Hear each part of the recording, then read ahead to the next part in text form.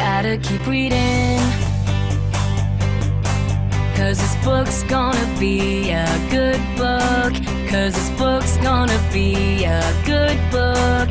'Cause this book's gonna be a good book to read. 'Cause this book's gonna be a good book. The Lion, the Witch and the Wardrobe, Chapter 11. Aslan is nearer. Edmund, meanwhile, had been having a most disappointing time.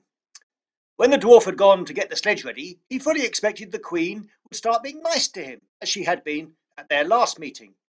But she said nothing at all. And when at last Edmund plucked up the courage to say, "Please, your Majesty, could I have some Turkish delight? You did say—" She answered, "Silence, fool!" Then she appeared to change her mind, and said as if to herself, "And yet it will do no good to have the brat fainting on the way." So once more she clapped her hands, and another dwarf appeared. "Bring the human creature some food and drink," she said.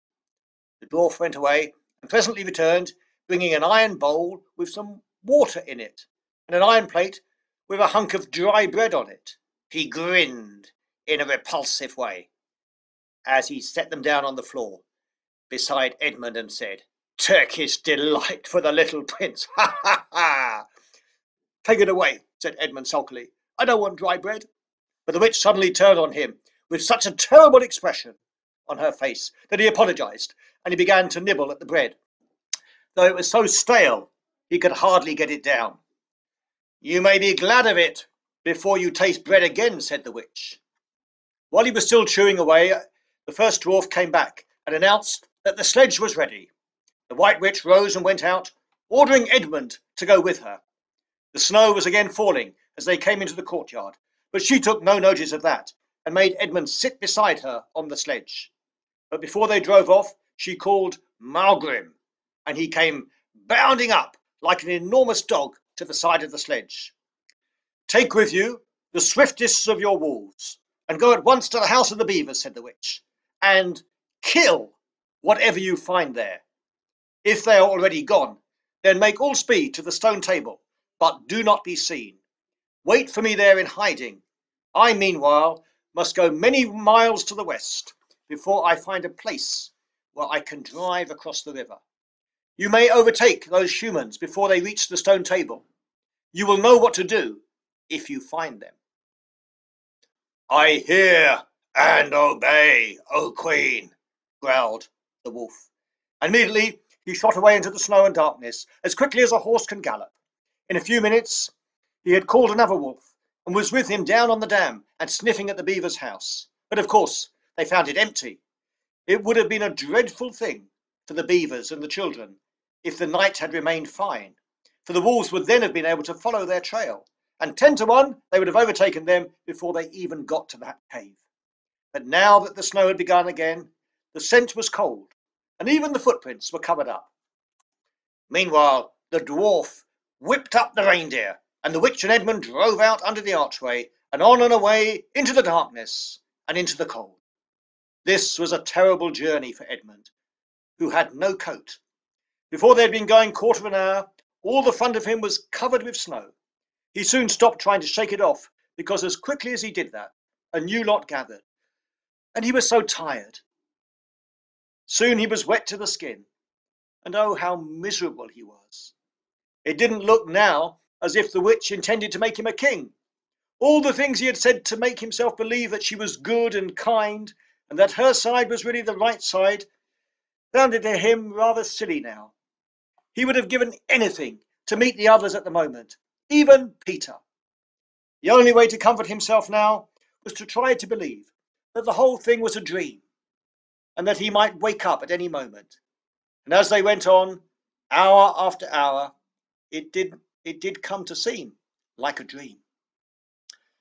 This lasted longer than I could describe, even if I wrote pages and pages about it. But I will skip on to the time when the snow had stopped, and the morning had come, and they were racing along in the daylight.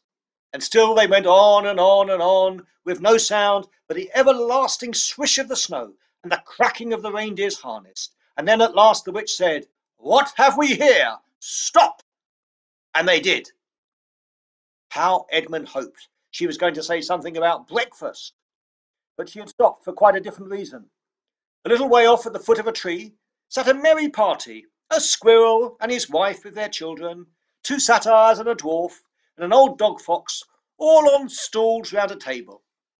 Edmund couldn't quite see what they were eating, but it smelled lovely, and there seemed to be decorations of holly, and he wasn't at all sure that he didn't see something like plum pudding. At the moment when the sledge stopped, the fox, who was obviously the oldest person present, had just risen to its feet, holding a glass in its right paw as if he was going to say something. But when the whole party saw the sledge stopping and who was in it, the gaiety went out of their faces. The father squirrel stopped eating with his fork halfway to his mouth, and one of the satyrs stopped with its fork actually in its mouth, and the baby squirrels squealed with terror. "What is the meaning of this?" asked the witch queen. Nobody answered. "Speak, vermin," she said again, "or do you want the dwarf to find you a tongue with his whip? What is the meaning of all this gluttony, this waste, this self-indulgence? Where did you get all these things?" Please, your majesty," said the fox, "we were given them, and I might make so bold as to drink your majesty's very good health." "Who gave them to you?" said the witch. "Father Christmas," stammered the fox. "What?" roared the witch, springing from the sledge and taking a few strides nearer to the terrified animals. "Has he not been here? He cannot have been here. How dare you? But no, say you have been lying, and you shall even now be forgiven."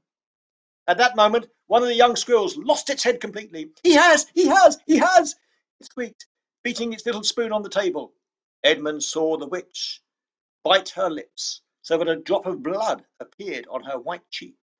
Then she raised her wand. "Oh, don't! Oh, don't! Please don't!" said Edmund.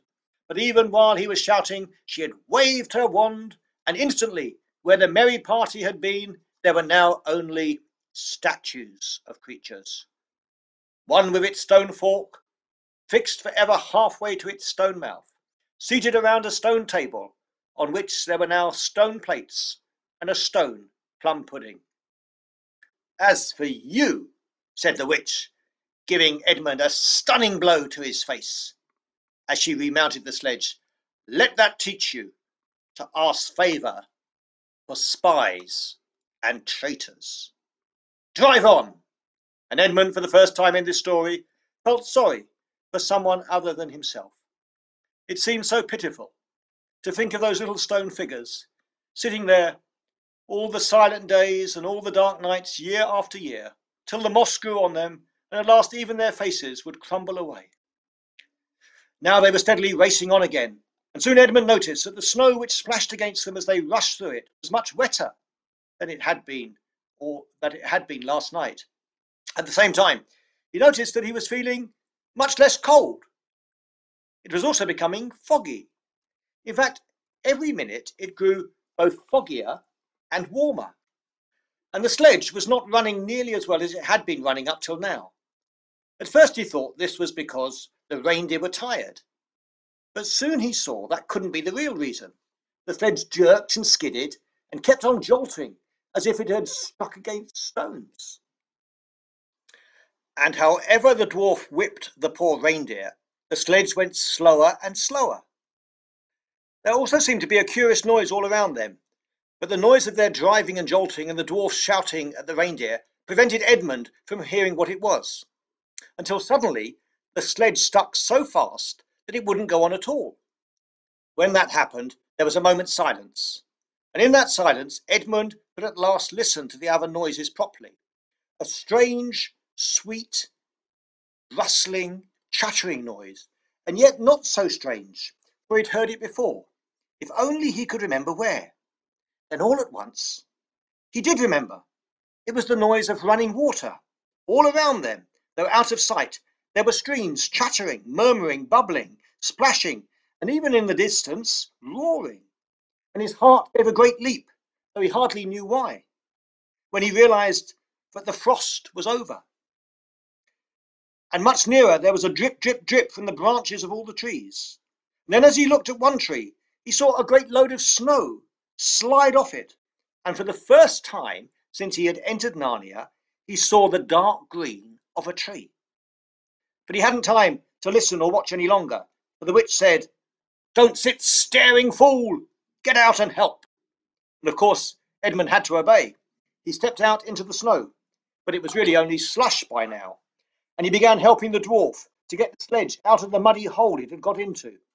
They got it out in the end, and by being very cruel to the reindeer, the dwarf managed to get it on the move again, and they drove a little further.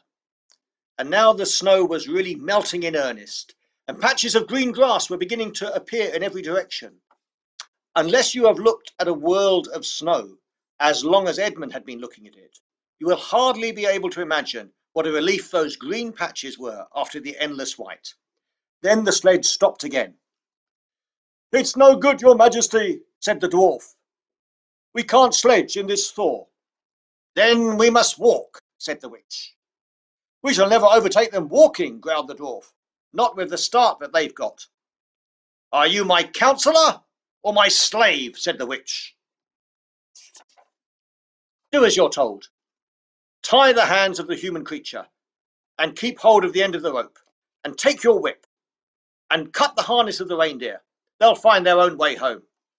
The dwarf obeyed, and in a few minutes Edmund found himself being forced to walk as fast as he could, with his hands tied behind him. He kept on slipping in the slush and mud and wet grass, and every time he slipped, the dwarf gave him a curse and sometimes a flick with his whip. The witch walked behind the dwarf and kept on saying, "Faster, faster!" Every moment, the patches of green grew bigger, and the patches of snow grew smaller. Every moment, more and more of the trees shook off their robes of snow. Soon, wherever you looked, instead of white shapes, you saw the dark green of fir trees, or the black prickly branches of bare oaks and beeches and elms. Then the mist turned from white to gold, and presently cleared away altogether.